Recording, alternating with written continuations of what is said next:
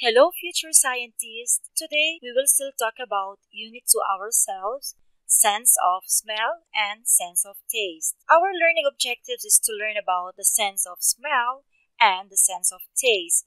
We will explore the importance of nose as we use for the sense of smell and our tongue when we use for the sense of taste.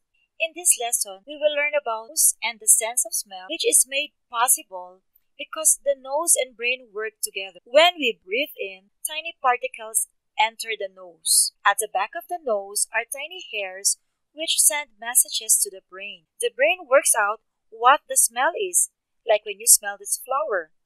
The nose is also important because it is one way that humans take air in and out of the lungs. Our sense of smell is one way that humans and other animals find out about the world. It includes sensing dangers such as smoke. We use our nose to smell things. Other animals also use their nose to smell. The nose has two holes called nostrils. Now, if you could look at these pictures of these animals. Now, we are going to match the correct nose of these animals. And these are the names below. So, let's start. Letter A, can you see the color of this animal? So, from which nose is this one?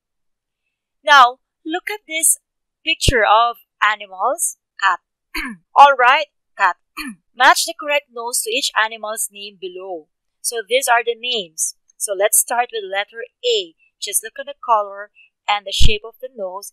That is the nose of the panda. Okay. How about on letter B?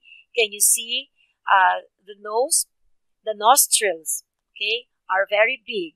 So that is the nose of what? Okay, the horse. Okay, how about letter C? I'm sure you're familiar with letter C. Okay, that is our nose, the human nose. For letter E, can you see this? That is the rabbit's nose. How about this one? It has a long tusk. Okay, that is the elephant's nose. And for sure you know also this. Can you see the spots? Okay, that is the giraffe's nose.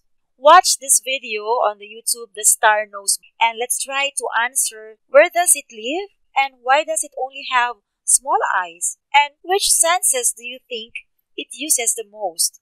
We like some smells, we do not like other smells. Our sense of smell helps to keep us safe. We can smell food that has gone bad, and if we were to eat bad food, it would make us ill. We can smell smoke from a fire. In this activity, we will develop knowledge about the nose and the sense of smell, which is made possible because the nose and brain work together. Let's think for some things that you like to smell and things that you do not like to smell. You will draw pictures of things here that you like to smell and here that you do not like to smell at all. Most of us like smells such as cakes, baking. Stinky sock smells horrible. Of course, nobody wants to smell that. Or even the rotten rot. But look at this picture of a durian fruit. This fruit smells horrible, but it tastes good. I will show you some pictures of fruits and try and imagine how is the smell of each fruit. And then in this column, you will write what fruit can you smell. Then here, do you like the smell or not? So just write yes or no. In your workbook page 28, look at the pictograph so we will find out which fruit has a nice smell. This pictograph shows the smells that some stage 1 learners like. We have here the roses, the apples, lemons, and cookies. Now, on letter A, how many learners like cookies? So you're going to count. How about letter B? Which smell did one learner like? How many learners like roses? And did more learners like roses or apples? Just look on the pictograph and this you can answer the questions.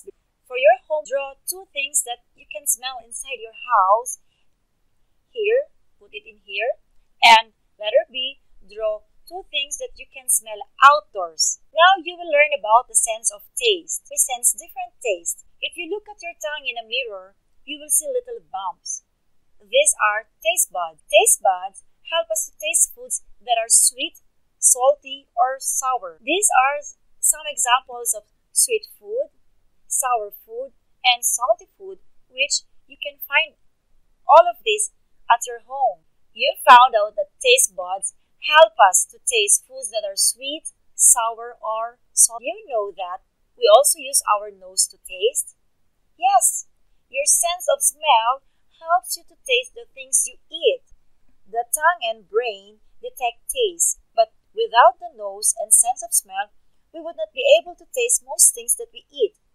Even though the senses of taste and smell are separate, they work together so that we can taste food.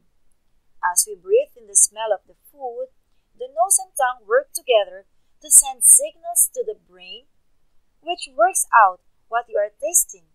Most people who have a cold complain that they cannot taste the flavors of their food. This is because their noses are blocked from the cold and they are unable to breathe in the smells properly. Workbook page 29. Lev has some questions to ask his partner about taste. Like, what is your favorite taste? What taste do you like that is sour? Which taste do you like more, an apple or a pear? Ask 3 of your own questions. Write each question in a speech bubble below. So this is the first question. What is your favorite taste? The second question, what taste do you like that is sour? And question number 3, which taste do you like more, an apple or pear? You can also write your own questions in here. Write the answers below in number 2. Now, what have you learned from our lesson today? Now, I am going to challenge you. Next time you eat some food, think about the taste. Is it sweet, sour, or salty? Have a nice day.